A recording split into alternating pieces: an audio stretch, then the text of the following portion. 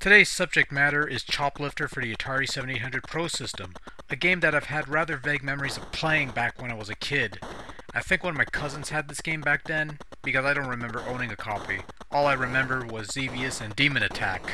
Okay, that's a bit of a stretch. But Choplifter wasn't necessarily a game that brought about many fond childhood memories. And when a friend recently found a copy at a garage sale somewhere and didn't bother to tell me until 2 weeks after the fact, asshole, he was kind enough to loan me his copy so I could give it a few plays for this review. At first I could understand why this game wasn't that memorable to me.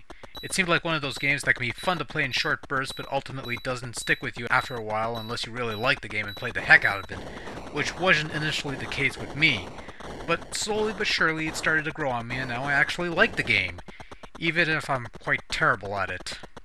Your main goal in Choplifter is to guide your helicopter into enemy territory, raid the prison camps, rescue the hostages, and return them to home soil.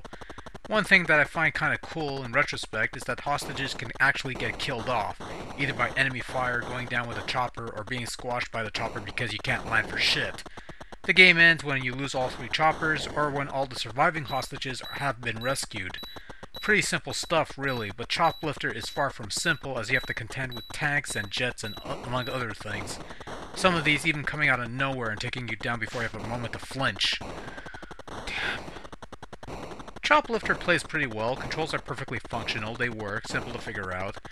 I kinda like how the helicopter tilts as you're moving forwards or backwards, adding a bit of strategy when it comes to aiming your shots. The premise is rather straightforward and easy to understand. There isn't a whole lot of deep thought that needs to go into it. Just reflexes and a bit of cunning to rescue as many of the hostages as possible. There are 64 in all in the game, and they're all, well, yeah, moving along. Choplifter boasts pretty nice graphics on the 7800. I like the parallax-like scrolling effect, giving the game a sense of perspective with the mountains and clouds and stuff. The various vehicles are rather large and sizable, even if some of them are a bit crude in design, but still, it looks pretty good. Sounds kept to a bare minimum. A couple of jingles here and there, mostly gunfire and explosions, serve as the soundtrack to this campaign, and they sound about as good as you're going to get on the 7800. Not that it's a bad thing, of course. Overall, Choplifter is a pretty decent shooter on the Atari 7800. The gameplay is interesting, the difficulty is fair enough with slight hints of cheapness, and it's pretty fun to boot. If there was any downside, it was that there's not a whole lot of variety in Choplifter, at least on the 7800 side.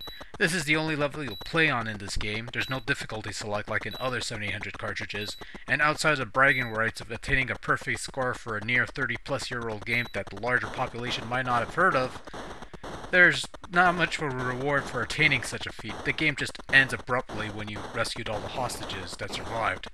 Despite these setbacks though, Choplifter can be a fun game to play.